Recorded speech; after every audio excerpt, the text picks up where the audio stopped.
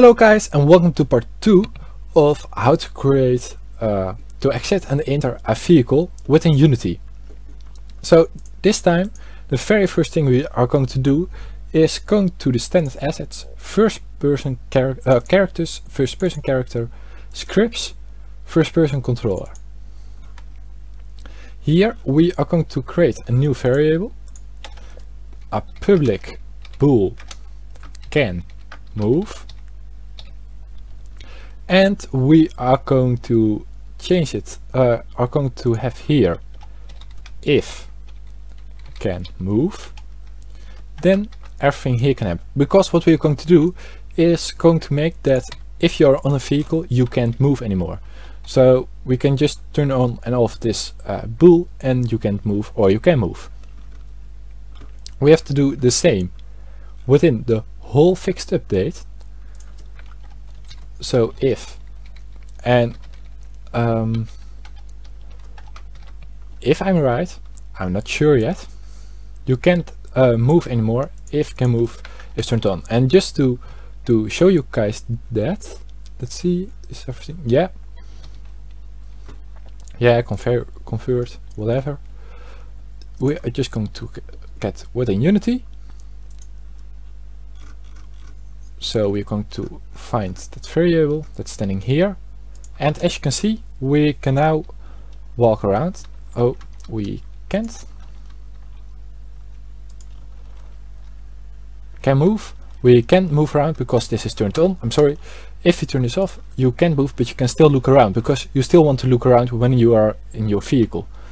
At least if you're in a kind of game like Grand Theft Auto or something else. So as you can see, it works. You normally have to turn this on.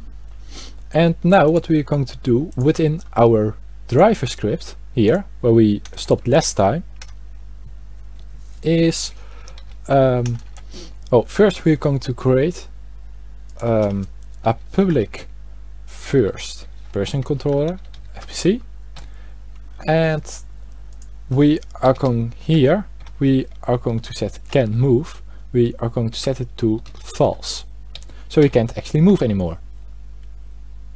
Then you are going to set the we are also going to create another variable, a public transform vehicle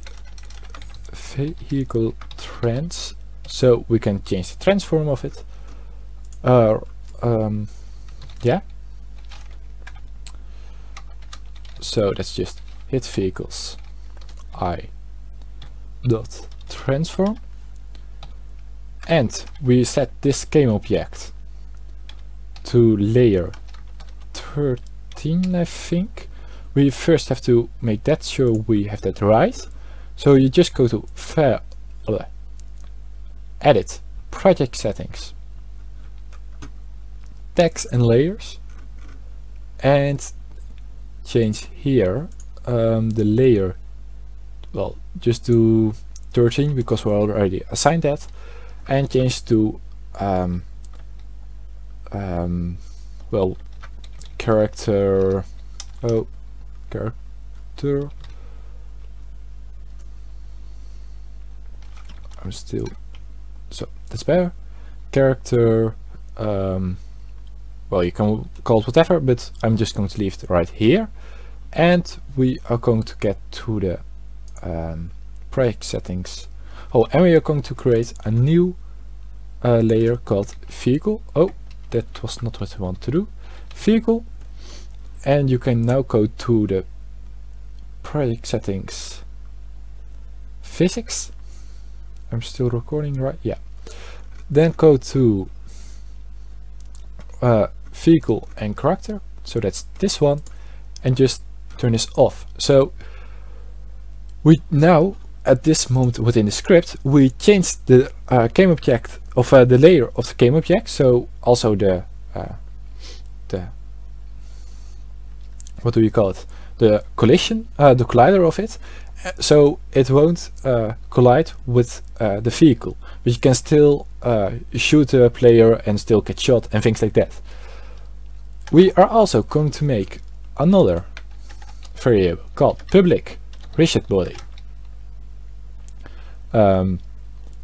vehicle rigid, and that's just because I'm going to drive it within a rigid body, but you can well, that's why I'm doing it right.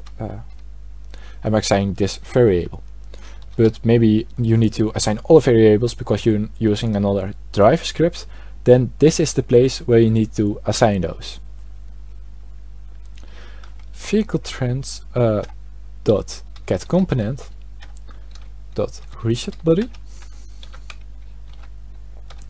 and we are going to set the current seat dot using is true, so nobody else can get on the vehicle. And what we're also going to do is I is count. So now it is you won't get the for loop anymore because you already got within a vehicle. You don't want to do it over and over and over again. What we're now going to make is, I think, do we still have time? Yeah, I think so. We are going to create another void, and at the end, in the last tutorial, or maybe one before that, we're going to just make sure the whole system works. And for that, we are not going to do that. We're just going to create different voids. So this void is called go or enter vehicle. Then you are going to make the transform, this transform dot position. You are going to change it, the factor 3, to you're going to lerp it between two positions, your own position, of course, transform dot position, and from the current seat, from that the place, so that's the game object you assigned earlier, and from that the transform, and from that position. And you do this within the time.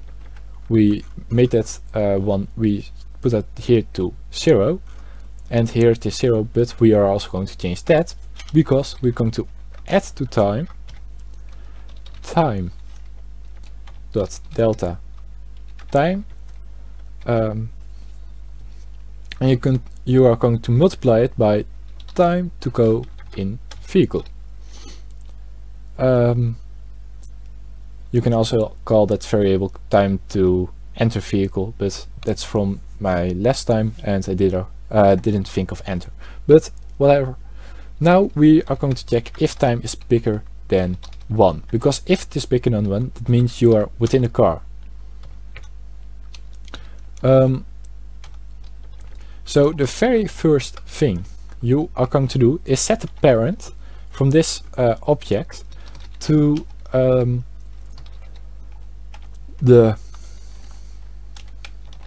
I'm sorry guys, you set the parent of this transform, so from the player, to the transform of the current seat. So you got a claim object, you assigned it somewhere, and it is somewhere at this vehicle. For example, it is right here is standing a claim object by my mouse, and you just assign your character also to there, just to make sure you won't get weird issues when you are rotating and things like that. So that's just to make sure you don't, and you already got that object, so why wouldn't you use it? So currency place dot transform, and here set the local position, just to make sure that this local position, this is just going alright, because for some reason maybe there's an error and it just skipped a frame and you didn't go to the right position, it's still halfway or whatever. We're just going to make sure the position is the right position, and it's a new factor 3, and from that 0 0 0. And now we're going to get something I can solve, I have to say, but if you can solve it, please put it in the comments section and just let me know, so I can so you can help me improve this system and also help yourself and other people who need this. Because if you change the local rotation of this of the character it will still change it back due to this script. And whatever I did, I just let the script crash and didn't make it that you could just change the variable and still look around. So that's why I can't say you how to change local rotation to 0, 0, 0, but that's not a problem, I think. You know, that's just a little bug, but not something very important. Also, what did work, and that's a little bit something else, and you can do it, but it works sometimes and sometimes not. But we can, most times it works. I don't know why it sometimes isn't working, but what we're going to do is change the current seat, that transform, we're going to rotate it just to make sure it will just make it alright where you were standing or where you were looking at. So the rotation is a new coordination of 0, 180 minus the transform dot local rotation of the I-axis, or yeah, and 0 and 0. This should work. It worked by my most times, but not always, as I said. And if, and we're going to create a new bool called public bool is driving. And now we're going to check if the current seat dot driver is true, then is driving is also true, so you can actually drive this car. I don't know how much time I recorded this, I guess around 8 minutes or so, but that was it for this tutorial. Next time we are going to create the go out and the driving part, maybe in the tutorial after that. And within the last tutorial we are also going to set up everything within the scene and put the last things together in the start and update void. So I hope you guys liked it. If you did, please leave a like or subscribe, and I'll see you guys next time.